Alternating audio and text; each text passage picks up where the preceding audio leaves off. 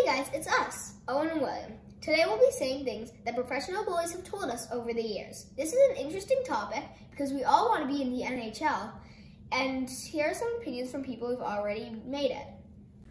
For starters, in my first year of spring hockey, I had a goalie coach named Scott Greenham who played in the AHL. He taught me many things, like post work and recoveries, but he always reminded me that to be good, you need the quality of hard work.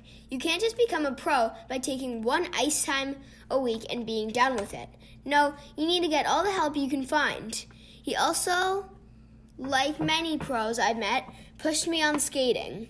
Yes, I know skating isn't as interesting as making a game-changing stop or scoring a goalie goal, but it's the foundation of all your work so far. He also told me to work on juggling. He said it improves your hand-eye.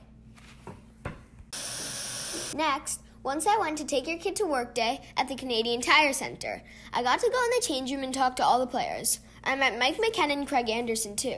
Let's start with Mike. He's a nice guy. He let me try on his helmet and see his pads.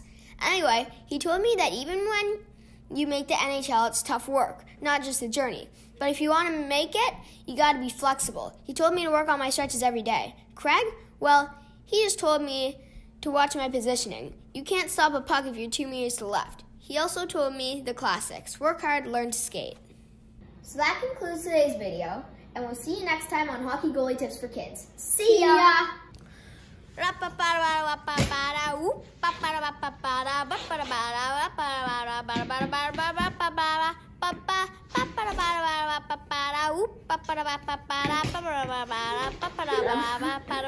Hey guys, we really appreciate if you hit the like and subscribe button.